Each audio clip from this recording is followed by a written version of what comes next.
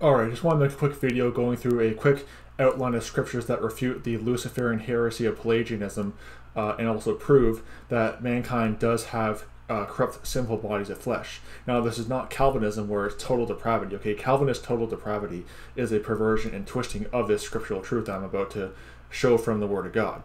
Calvinist total depravity says that man is so depraved they can't even choose God, which is blatantly unscriptural and contrary to just numerous scriptures where God's calling all men to repent. You know, Acts 17 verse 30 down to verse 31, 2 Peter 3:9, Luke chapter 24 verse 44 down to verse 47, and then blames them if they don't repent. You got, for example, Matthew chapter 11 verse 20 down to verse 24.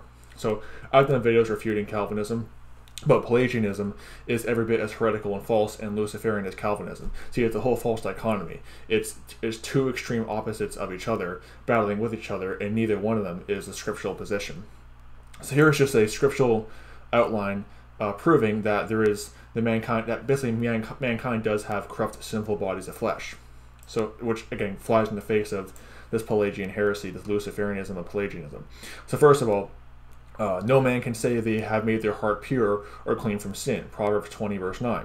No man is clean that is born of a woman. Job 15 verse 14 to 16, Job 25 verse 4 to 6, and Job 15 verse 1 to 4.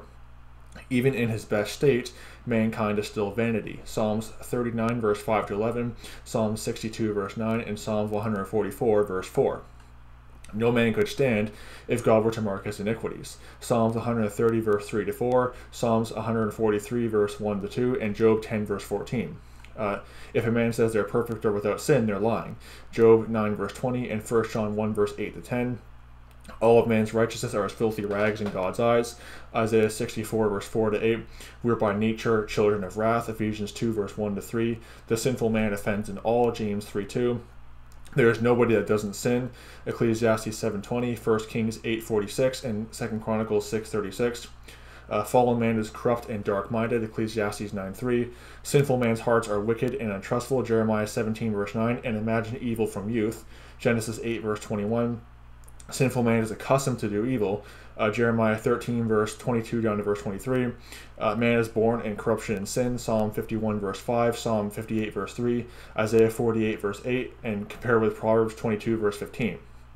A sinful body of flesh is a consistent failure and basically will cause you to fail. Psalms 109 verse 24, Psalms 73 verse 26, and Psalms 40 verse 12. Nothing good dwells in the sinful body of flesh. Romans 7 verse 14 down to verse 25. Fallen man, especially false prophets, are servants of corruption. 2 Peter 2 verse 19. Fallen man loves darkness rather than light.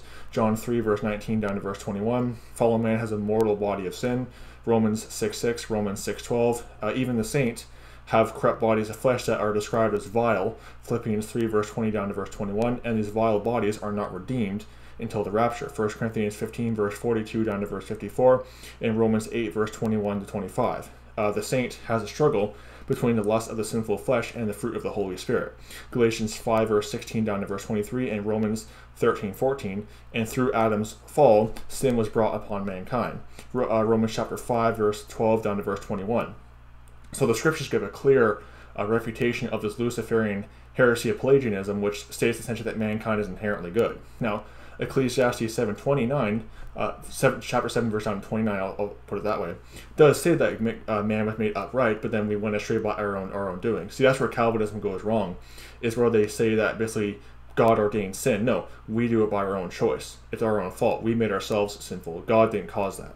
Okay. Also, proof on that is James 1 verse 13 down to verse 14 and Galatians 2 verse 17 to 18. Okay, we make ourselves transgressors. God does not tempt us with evil. We're tempted by our own lusts. So anyway, wanted to point that out. Again, Pelagianism is Luciferianism, and it's every bit as false and heretical as Calvinism. So anyway, don't be deceived. May the grace of our Lord Jesus Christ be with all the brethren.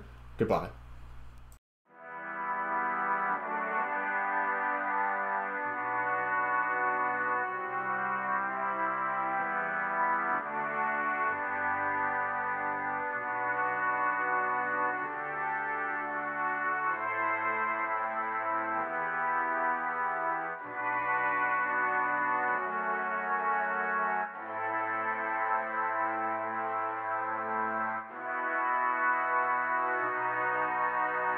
you.